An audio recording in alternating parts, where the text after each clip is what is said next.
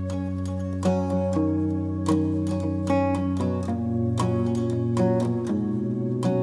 everybody, this is Kimberly from Lakeside Loops, and this is the video tutorial for the Blair Beach poncho. You can make this poncho in toddler, so age like 1 to 3, all the way up to teen sizes.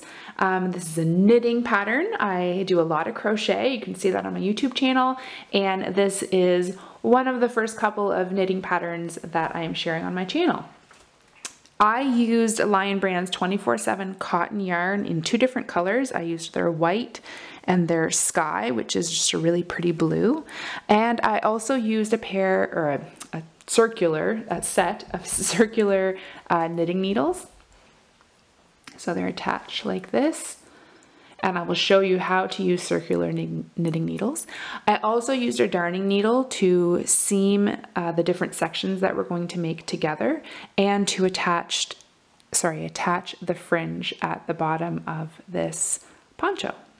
The full instructions on how to make this poncho can be found on my blog, lakesideloops.com. You can find everything you need there for free. There are pictures, all of the written instructions, yardage, stitch counts, everything you need is there on the blog for free. You can also download a printable, savable version of this pattern from Etsy or Ravelry, and you can even order a kit from the Lion Brand website. So with that, you will get the digital pattern as well as all the yarn needed to make this project. This pattern is knitted in rows from the bottom up. You're going to be creating a front panel, a back panel, a hood, and then you're going to seam it all together and add your fringe. I'm going to walk you through the basics, so just all the parts that you might have questions about that are in the written pattern. I'm just going to be working up an itty bitty sample size so that we can get through this video tutorial as quickly as possible, keep it short and sweet for you. All right, so to cast on, I have my ball of yarn here, and my end of yarn is right here, and I want to create a long tail, so I'm going to pull yarn off of this ball. And I read somewhere along the way that you should pull off or have a tail of 1 inch for every stitch that you need to cast on. I've found that to be pretty generous. For example, in this pattern it says to cast on 95 for the toddler size, 111 for the little kid, 135 for the big kid, and 159 for the teen. But if you want to, err on the side of caution, you could do 1 inch per stitch. Again, I find that to be a bit much, but so you want to pull some yarn this way, and then once you feel like you have enough on this side, again, if you want to play it safe, 1 inch per cast on, you're going to create a knot. So you're going to make a loop like this. So you can see the yarn goes behind here and then over the front. I'm going to take my finger and my thumb inside that loop from behind. I'm going to grab this yarn and pull it through.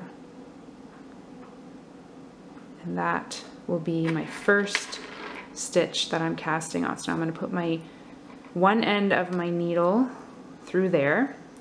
Now I'm going to hold my yarn in this hand like this. I'm going to take my thumb and put it over top and wrap my yarn around my thumb like that, and then grab this needle and put it up through that yarn. I'm going to take this end of the yarn that's heading towards my ball, and I'm going to wrap it around my needle, and then I'm going to take this loop that's over my thumb and pull it over the top of the needle, and then pull it like this. That's my second stitch that I've cast on. So again, I'm going to hold this yarn in my hand, put my thumb down over top, bring my thumb down and back up to wrap the yarn around my thumb, bring my needle up through that loop that I've created around my thumb, take the yarn that's on this side attached to this ball, and I'm going to wrap it, bring it around the back to the front around my needle. Now I'm going to take this loop and bring it over the top of my needle and then pull to tighten it up a little bit.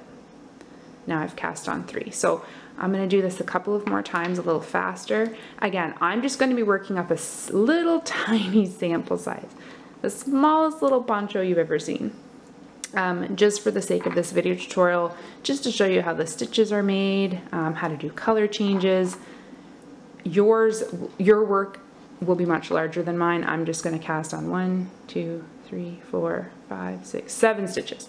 All right, so as you cast on your stitches, this yarn that's on this side, this tail, is going to get shorter and shorter and shorter because you're using it up to cast on these stitches. You will probably still have some tail left. You can trim it, or you can tie a little knot in the end of it, because you want to make sure that you don't accidentally knit with it, because it's a tail to nowhere. Eventually it runs out, right? You want to be knitting with this thread that's attached, or this yarn, sorry, that's attached to the ball. So once you've cast on all of your stitches, row 2 is that we're going to knit all of our stitches. So I hold my yarn in this hand, you may hold it in the other hand, do whatever feels most comfortable to you if you're a new knitter and this is your first project. So you want all of your stitches sort of lined up nice and neat, and all the stitches that you cast on are going to be on this side of your circular needle. You're going to grab the other end of your circular needle, and we're going to be transferring stitches from this side to this side. So I'm holding my yarn here, I'm going to insert this needle through my stitch like this. I'm going to grab my yarn and pull it through, and then slide that stitch off of this needle. And now I've got a stitch that I've knitted over on this needle. So again, I'm going to insert my hook this way, grab my yarn and pull it through, slide that stitch off. The stitch that we use, or the set of stitches we use to create this poncho, are the knit stitch, which is what I'm showing you now, and the purl stitch, which is what I'll show you for our next row. And the combination of knitting one row and purling the next row is called stockinette. So what it does is it creates a side of all knit and a side of all purl stitches. So this is knit, this is purl, and by alternating in each row we get one side that's consistently this and one side that's consistently looks like this. So I've knit all those stitches. Now my stitches have gone from this needle, or this side of my circular knitting needle, to this side. All I need to do is flip my circular knitting needle so that my work is back on this side and this needle is in the clear.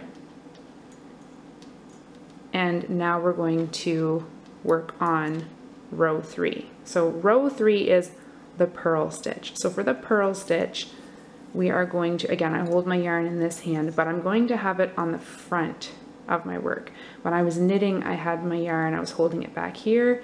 Now I'm going to hold it here in the front. And I'm going to take my needle, and instead of going into my stitch like this, I'm going to go into it like this. Oops. Just like this, and I'm going to grab my yarn and wrap it around my needle,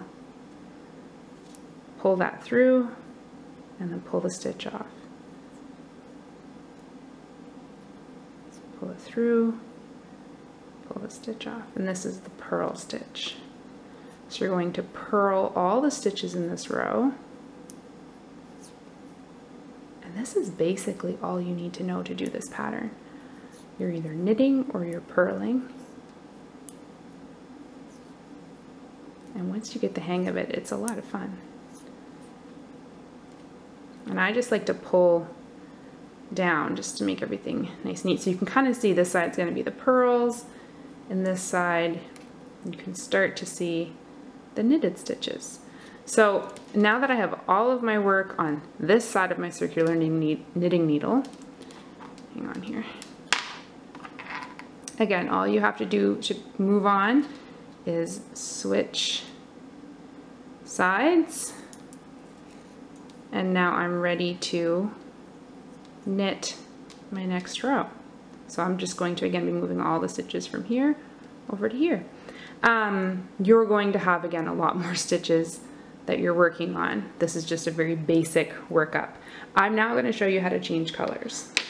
All right, so again, this is just a quick summary of all the little things that you need to know to create the pattern. The full instructions are on the blog. You're going to continue working row 2 and row 3, so just the purl and knit, for quite a few more rows before you're going to get into the color changes. But I'm skipping ahead here and I'm going to show you how I did the color changes. So once I had completed a row and I was working on knit stitches next. So in the pattern it says complete 33 rows, 37 rows, 45 or 49 rows, depending on which size you're making.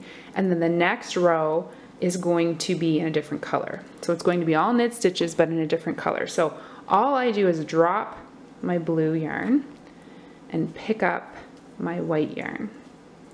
I'm going to leave a little bit of a tail, about that long, and I'm going to hold my yarn right there in my hand, and I'm going to create my first knitted stitch by just grabbing onto that white yarn, sorry, gotta focus there, and pulling it through.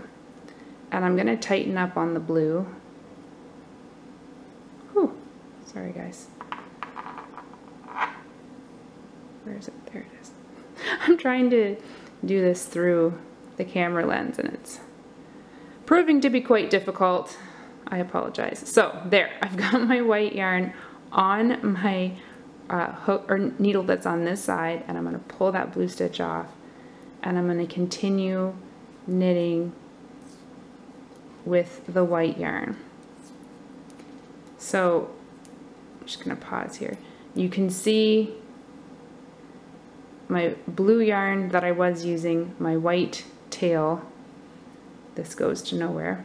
And it's quite loose. Don't worry about that right now. When we're all done, you can go back, tie these, tie this in a knot and tighten it up and tuck the end and weave the end in once your garment is complete. You don't need to worry about that at this point.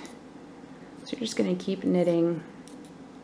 And every color change, you are going to do it for 2 rows. So I've knitted my first row in that color, and now I'm going to switch and do my next row in pearl in this color. So it's always 2 rows. We're always making the switch, the color changes on the row that we're knitting, and the row that we're purling always stays in whatever color we just did our knitted row in.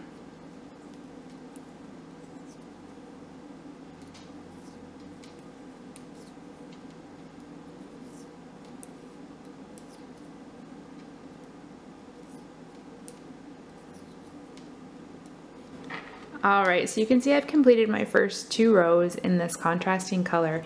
In the written pattern, when you first start doing color changes, you're going to do either 4 or 6 rows in the contrasting color, because you're going to have one thicker stripe before you get into the smaller stripes for the rest of the poncho.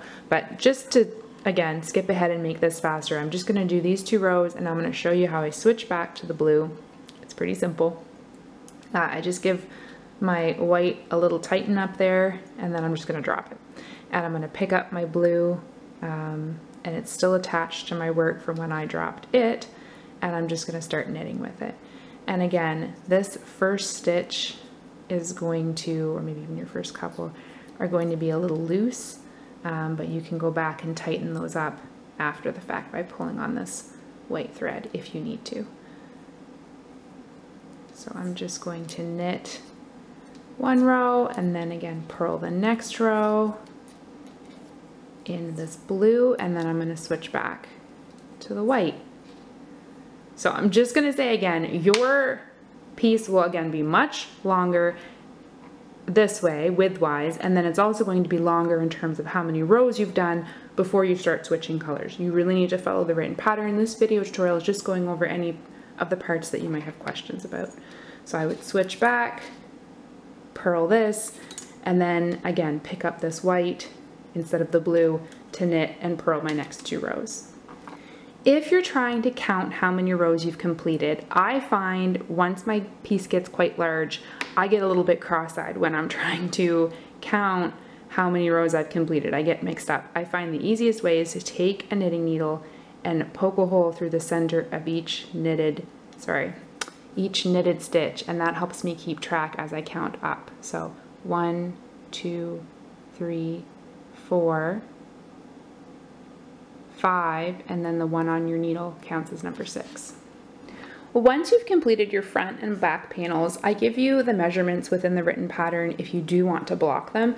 I did block mine, and I do find it made my stitches look a little bit neater and more consistent, but my sides still do roll, and I actually like how that looks on the finished piece.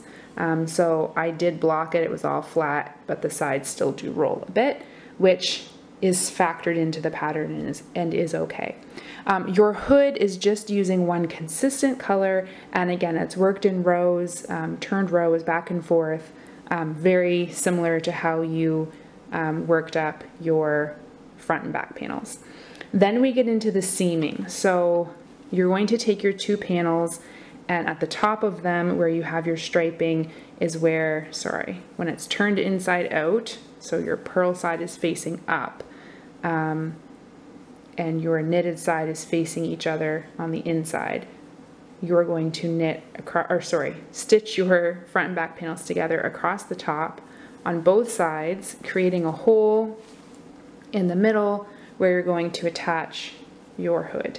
And I go over in the written pattern exactly how many stitches to sew together, how many stitches to leave open for the hood. I'll include a picture of that here.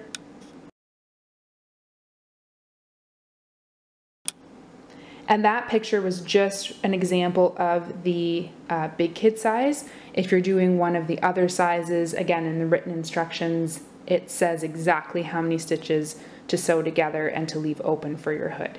For your hood, again, with the purl side facing out and the 2 knitted sides facing in toward one another. So you're going to fold it in half, and you're going to seam together along one long side. The other side is going to curl a little bit, and that's okay. We're actually going to work with that, and this will be the opening of your hood. Along the bottom of your hood, again, with the purl side still facing out, knit side facing down, you're going to sort of roll this side over the way it naturally does and seam together some stitches along here to kind of hold that roll and keep it consistent when you're wearing your hood, or your child is wearing their hood, or your grandchild. All right, so with your purl side of your poncho still facing out, so it's inside out essentially, and it's seamed together at the top. Your hood is seamed together and the purl side is facing you. You're going to attach your hood by seaming your hood and your poncho front and back panels together. You can just go stitch for stitch, and I go over how many stitches to sew, and you're just going, I centered my seam of my hood along the center of the opening on my back poncho. And I started here and I went this way all the way around to the front, and then I started here and went this way all around to meet in the front. So I started here and I sewed this together all the way around, sewed where the seam is, all the way I kept going until I got to the end of my hood, which happens to be, there's 2 center stitches here. This is the center right here. So they're 1 stitch away from the center. And then I went back and I started on this side and I sewed all the way around, and you can see here I pulled some of it apart to show you. So I just sewed and sewed and sewed, and I have to finish sewing this together, and it should line up once I sew it stitch for stitch, so that it's 2 stitches that aren't sewn together or sewn to the hood in the middle. If yours comes right to the center, that's okay, or if you have 4 stitches or 3 stitches, that's okay too.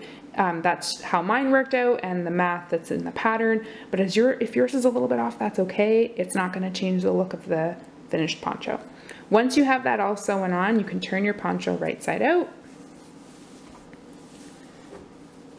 pull your hood through, and now I will show you how to add the fringe.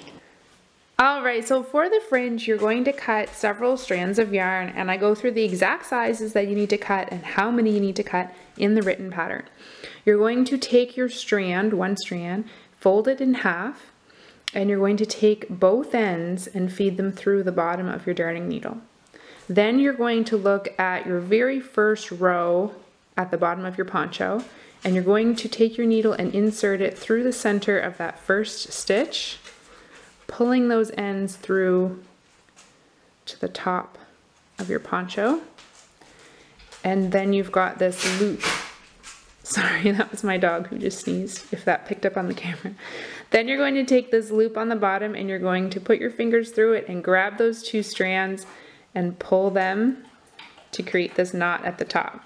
And that is how you attach the fringe to your poncho. So you just work around the front panel and then do this all again on the back panel. So that is it for this video tutorial. I really hope that it helped you with the written pattern and answered any questions that you might have had. If you're still not sure about a certain part of the pattern, please don't hesitate to reach out to me. And I love to see your finished pictures on social media. So please don't forget to tag me at Lakeside Loops. I can't wait to see what colors you work this poncho up in, and all the pictures of your sweet kiddos or grandkiddos or friends' kiddos wearing it.